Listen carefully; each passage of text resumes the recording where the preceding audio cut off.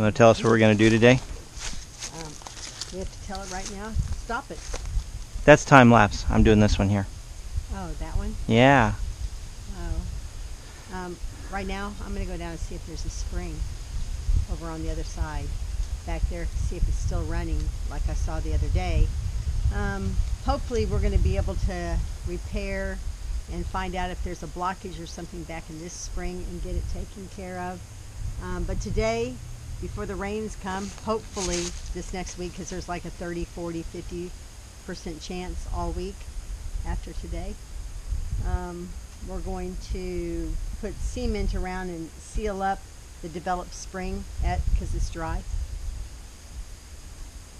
and be hopeful that it works again. That's what we're going to do.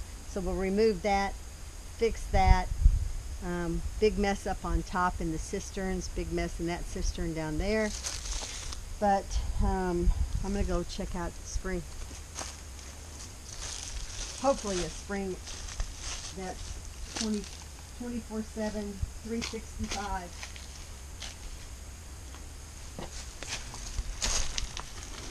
So this is where our other pump was, or is, that it's damp down there, but there's you put no down there. water coming out at all. I guess if we dug it out some or something. That's going to require clearing out the grapevine. That's going to require clearing out all the brush, which was our plan anyway. That one's damp up in the section where I cleared it out. Little baby frog. Frog, yep. It's not coming in from down below. Maybe that's just leftover. No, because come and look over here. This one's not even damp like it was the other day.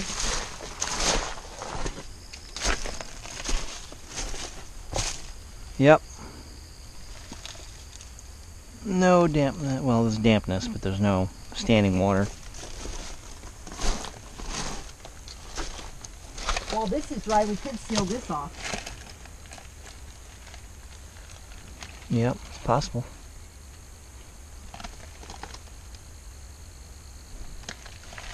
Is that water in there level with the pond?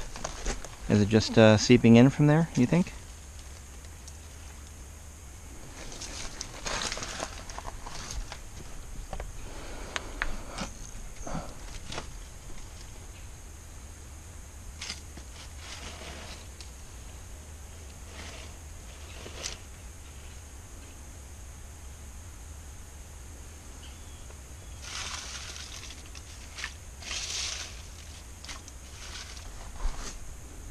This is not into the pond, so there's no way the water could be coming back.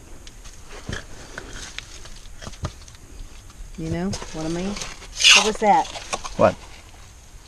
That whatever it was that's running underneath here. I don't know. Lizard. Ugh. Sprayed myself.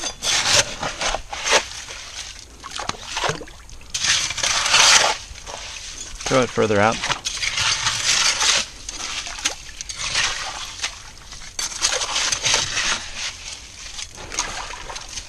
I'm going to leave this area closed.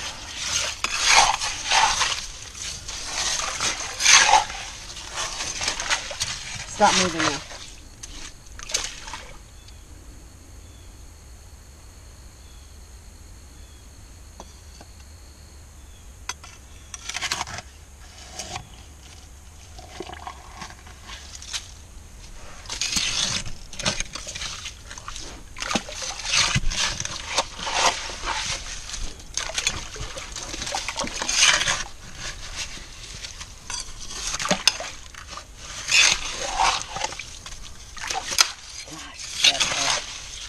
Muddy stuff.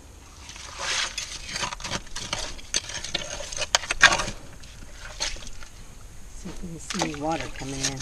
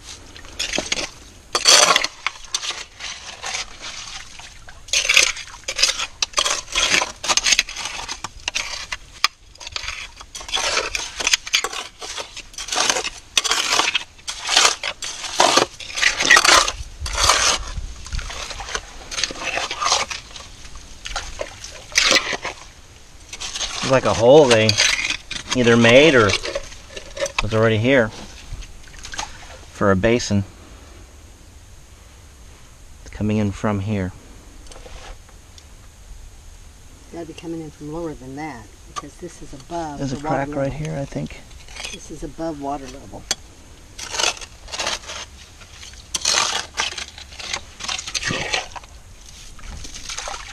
So it's just pond water then.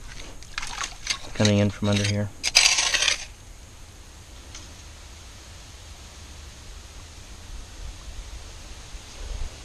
Yep, it's leaking from underneath it. Yep. So this is not viable. Nope. Unless it came from out back here. It didn't, because it's not.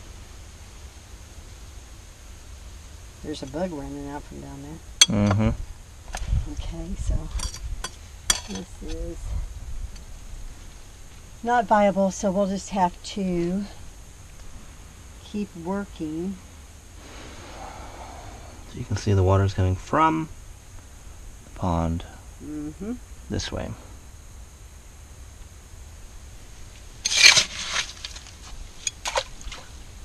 Okay. Anything up that way? It's moist. I guess they probably started there. I mean, it's muddy all the way this way, but Is that a rock bottom down there? Yep. Rocks all around.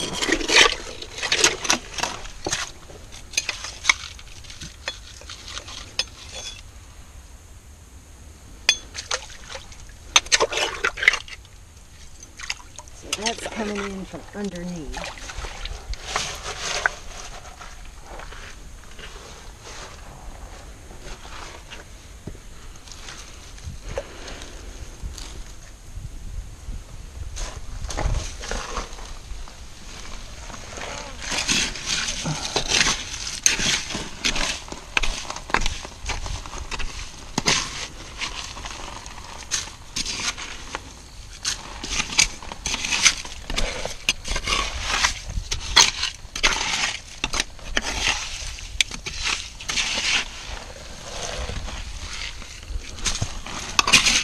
You want this one?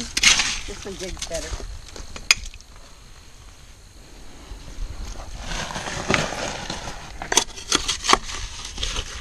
Let me come across this bit.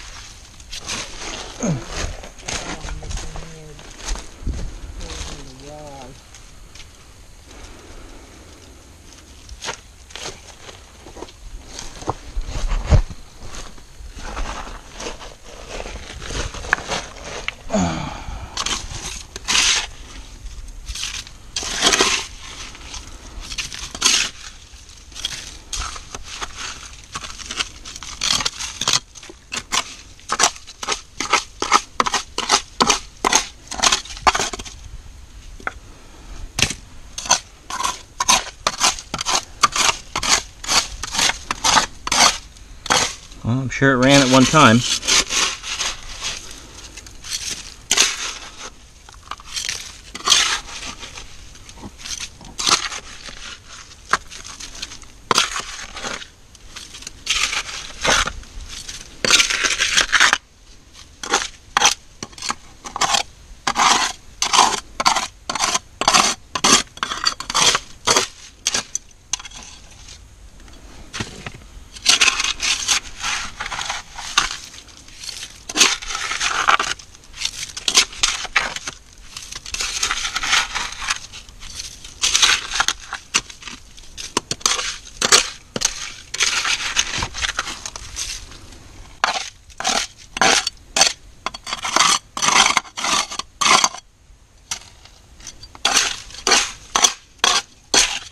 Just get the rest of that out of there and let's just see.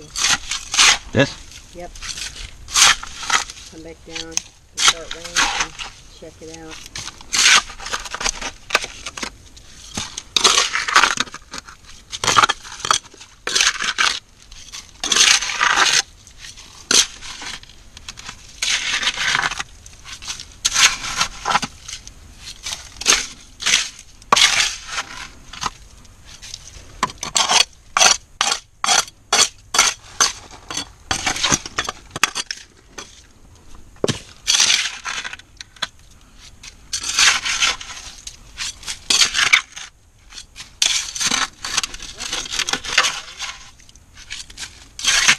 What'd you say? That was a big frog that just jumped under me.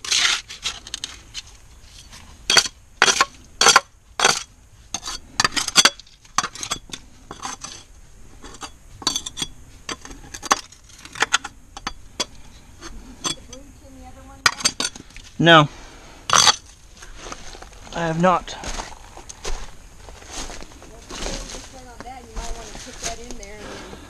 Start the pump. Let it sit for a few minutes, and then we can drain it.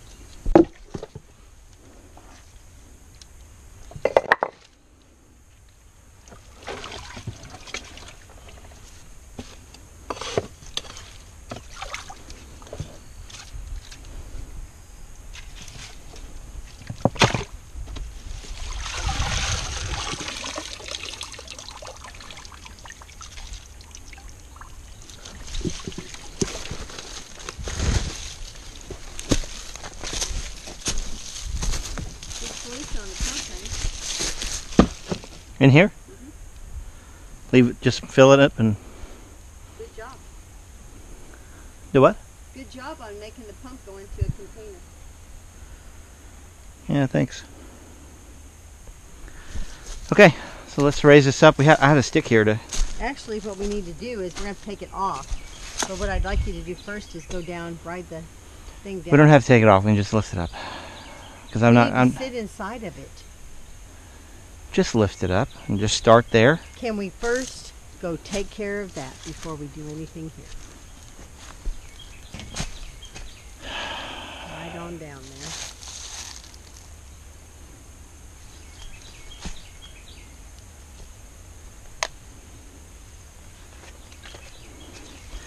Put it in there and let it set, and then let it kill the bacteria, and then we will drain it.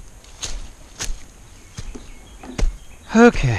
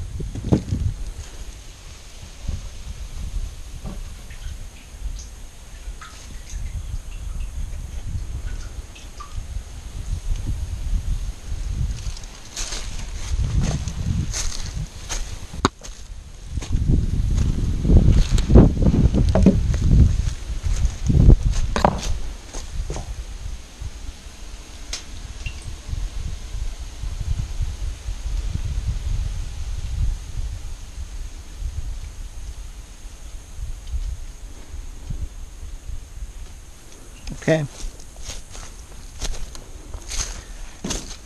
Get some bleach.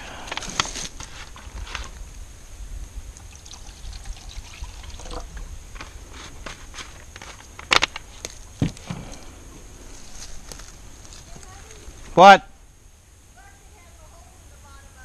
Okay.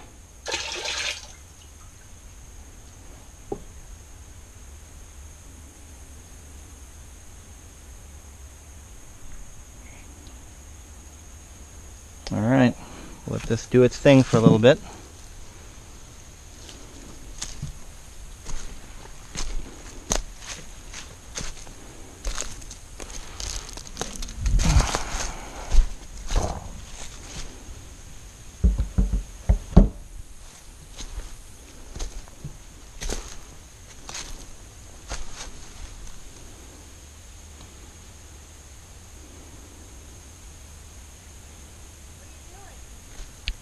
Thinking.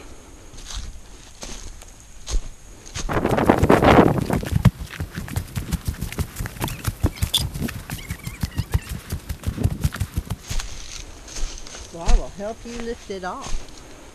I think we should go backwards.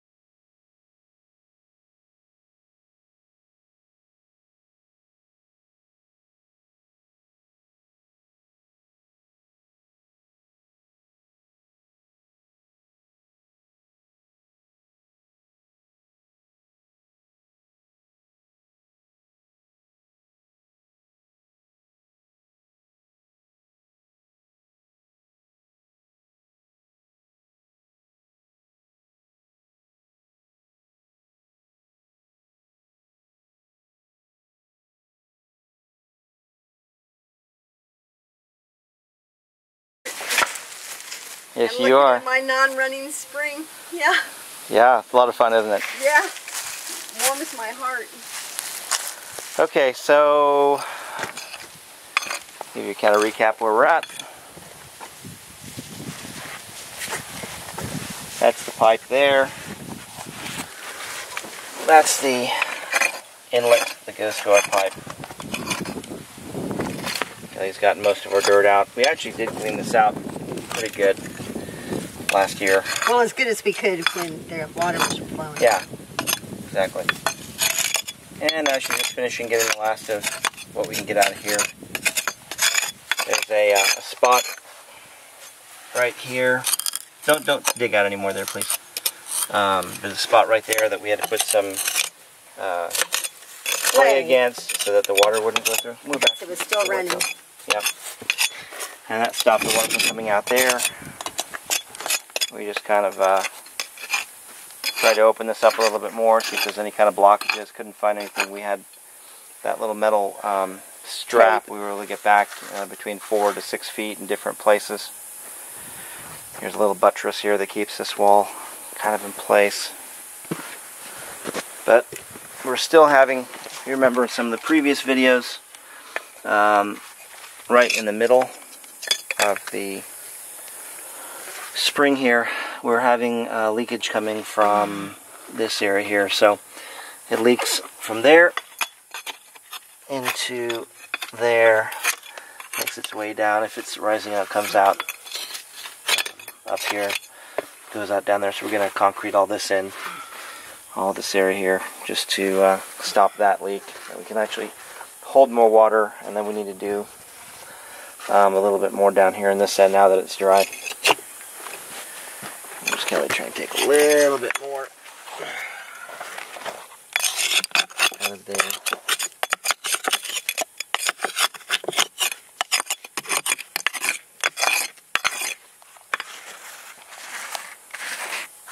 I mean, it will start flowing again when the rains come, and we'll be able to bridge the gap, but we got to figure out if we can make this spring a year-round spring by going back, or I don't know, pounding down on the top. We have been researching dowsing, and so we'll do some of that, see if that's helpful at all. I don't know, we got to figure something out. If all else fails, it's called well time. Great water. Our friends have a well. She went down over 300 feet and has 30 gallons per minute coming out. So we just didn't want to do anything that we were going to require a lot of energy to pump the water out from 300 feet down. Yeah, I mean, the goal was to have free, you know, like a, what do you call it? Alluvial spring? No. Is that what it's called? No, artesian. So that we had our water coming out of the ground without us having to do any kind of pumping. So. But they say the most important thing is when you're looking for a spring to search during this time when it's the driest. August, September, driest time. So, and we bought the property in June, and we came and looked at the property from November until June when we purchased it, and this was always running. It stopped last year for about a week and a half, and that was it, and then it started back up. So we were able to just haul in some water at that time, and at that time we should have come down and concreted in, but we had so much other stuff going on. Well, I did. Well, yeah, because we had a small spring that was coming through here, but it was going down here and then going out. So I built this ledge here so that it directed the water to our exit pipe over there. But we had, I mean, when it quit running, which was last September, we had only been living on the property less than a month. So we had so much stuff to do up top with the solar and the house or trailer and everything else that we didn't have time to handle this. And then it's, well, we would have had time had it not rained in a week or two. So. But this is the longest we've had it not run. It's been, what, 5 weeks? Over a month. Yeah, over a month, 5 weeks maybe. And so.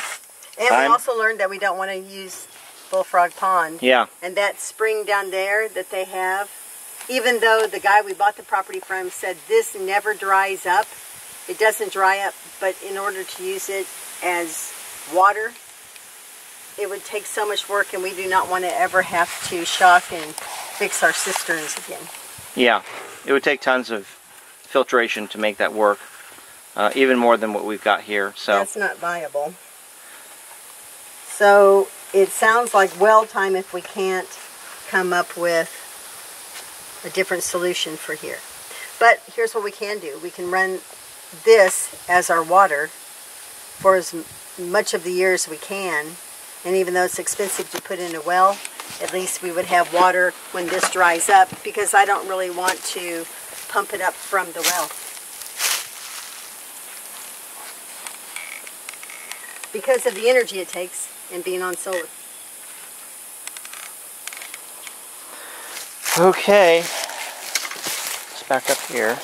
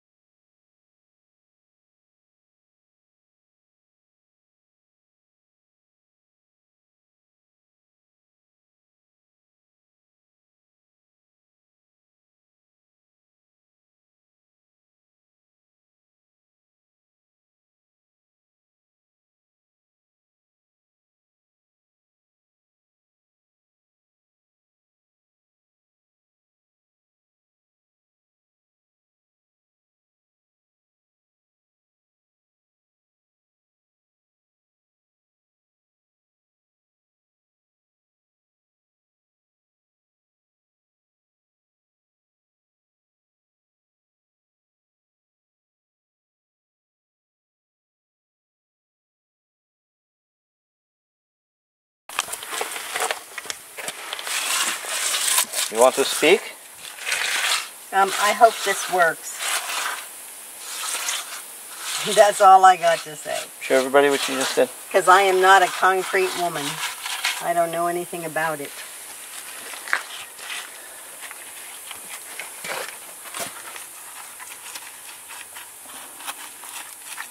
This is the side, though, that we need to hold, because this is our drain or our pipe that goes to our lower cistern, and here's the overflow.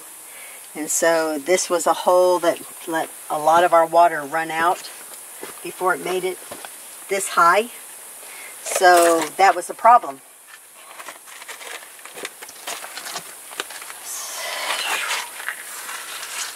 And then on this side, I went ahead and added concrete up to about the middle of the rock there. That's pretty much just to make sure the wall doesn't fall in. Yeah, well, yeah, as the water continues to flow through there, it will continue to erode the wall, so yeah, that'll stop that. And then did this piece over here for that corner as well. Get down a little bit here, you can see it a little better. And then it overflows over the top of this anyway. And then over here, yeah, the light. It was overflowing from through the rock over there too. So anyway, there's where the water comes from. We hope. Well, it will. It will. It will again. When the rain comes. But yep. Okay. Signing off from down at the spring. Now we got to go over to the other cistern, which is down there. Where is it? Down there somewhere. And then we're going to go ahead and turn on the pump, drain that tank, where we put some chlorine in it. Chlorine bleach to shock that, kind of clean out the tank before we drain it, and then we'll go from there.